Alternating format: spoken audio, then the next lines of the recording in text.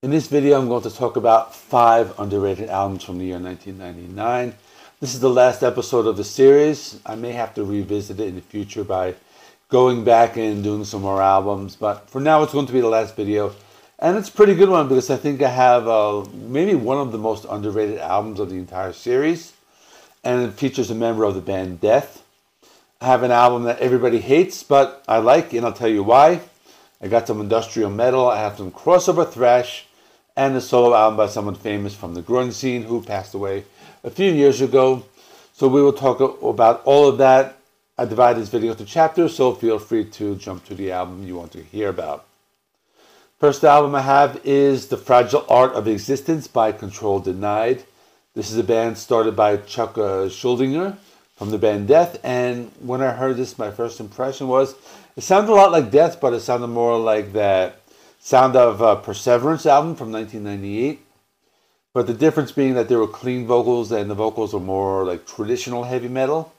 This is the only album the band released. They were working on the second album, but Chuck died in 2001, so they were never able to finish it. And as far as I know, there are no plans to complete it. So in this band, Chuck Schuldiner plays guitar, and his guitar sound is very distinct. As soon as you turn on the album, you know it's him playing. The album also has Steve DiGiorgio on bass, and he was in the band Death for a short time as well. The album is just very good. It might be like the biggest hidden gem out of all the albums I talked about in this series. And the opening track is called Consumed. As soon as you hear it, it's going to remind you of something like from The Sound of Perseverance. I mean, for me, it reminded me of The Flesh and the Power It Holds. But the rest of the album is labeled as progressive metal and power metal. I don't really agree with that. I would say more progressive and traditional heavy metal, but it's really like the sound of the last Death album, but with more of a heavy metal style vocals. Definitely a great album. If you didn't know it existed and you're a fan of Death, definitely check it out. That's why it is underrated.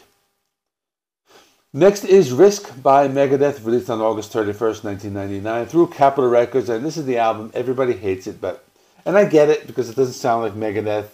But the thing with this album is that if you rank it with the other Megadeth albums, it will come towards the bottom. Or I could see some people that would actually put it dead last. But for me, as an alternative rock album, it's probably the best of 1999. If I were to put this up against like other rock albums released this year, this would be my number one, because you just have to forget that it's Megadeth and enjoy it for like the rock album that it is. And it's just really good if you look at it that way. So the album has a very good lineup. Dave Mustaine on guitars, David Ellefson on bass, Marty Friedman on guitars, and Jimmy DeGrasso on drums. I think out of all the songs, the one song that sounds more like traditional Megadeth is Crush 'Em. But then you got some really good alternative rock tracks. For example, Insomnia, Prince of Darkness, The Doctor Is Calling, and Seven. Just really great alternative rock tracks. There are 2 ballads, which for me are maybe a little weaker, but I still like them. They're called Breadline and I'll Be There. But they don't take away from the album. It's an album that I listen to it often. And if you take it for what it is, I think it can be appreciated. This is an album that I will always defend when people try to tear it down. I just really like this one. Next is Dark Side of the Spoon by Ministry, released on June 8th, 1999 through Warner Brothers Records, and this is an album that gets overlooked. So after Psalm 69, they released 2 more albums in the 90s, Filth Pig and Dark Side of the Spoon. This one doesn't really have the same sound as Psalm 69. They get a little more experimental. The songs that are close to that late 80s, early 90s sound are Supermatic Soul and Bad Blood. Those ones have more of those like thrash metal style guitar samples and it's more of that classic sound. But the other songs play around with different sounds. There are more like Middle Eastern sounds, different types of samples, and overall it's pretty good. It's a little darker, it's a little more experimental. Al Jorgensen uses some different vocal styles. You hear some vocals that are similar to like the song Jesus Built My Hot Rod, like those like distorted vocals, and other forms of just different styles. Not the best Ministry album, but I think it gets overlooked and worth a mention. Next is Freedumb by Suicidal Tendencies, released in 1999 on Suicidal Records, and it's a pretty cool album. I think it's more of a return to their punk rock style of their debut. And you can see like the spelling is different. It's Freedumb as opposed to the traditional spelling of freedom. The album cover is a parody of that classic World War II photo called Raising the Flag on Iwo Jima. And I like this album. It's filled with short songs around 2 or 3 minutes long. The one that stands out and is completely different is the final track called Heaven.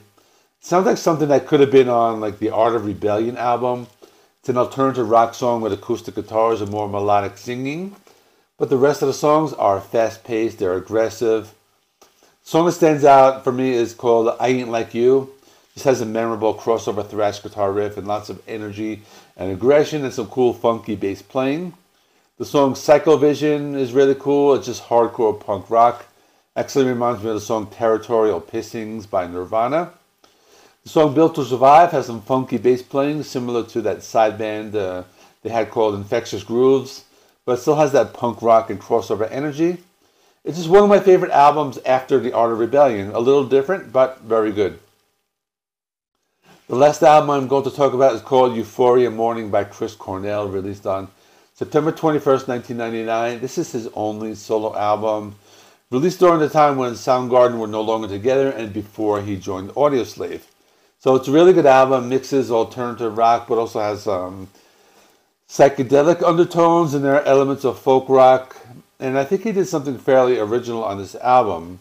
So the opening track is called Can't Change Me.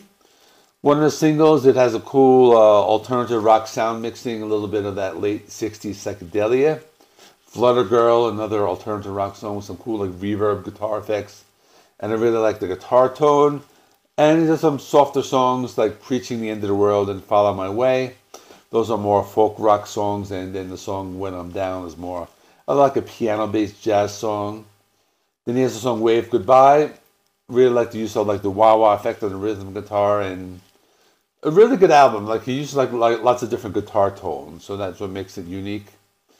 It doesn't sound like Soundgarden. Maybe 2 songs like Mission and Pillow of Your Bones might be something similar to like the Down on the Upside album, but otherwise, a really good solo album. And that is all. This is the last episode, like I said, of my underrated albums of the 90s series. I may revisit it at some point in the future, or I may do something that's more genre specific and go year by year.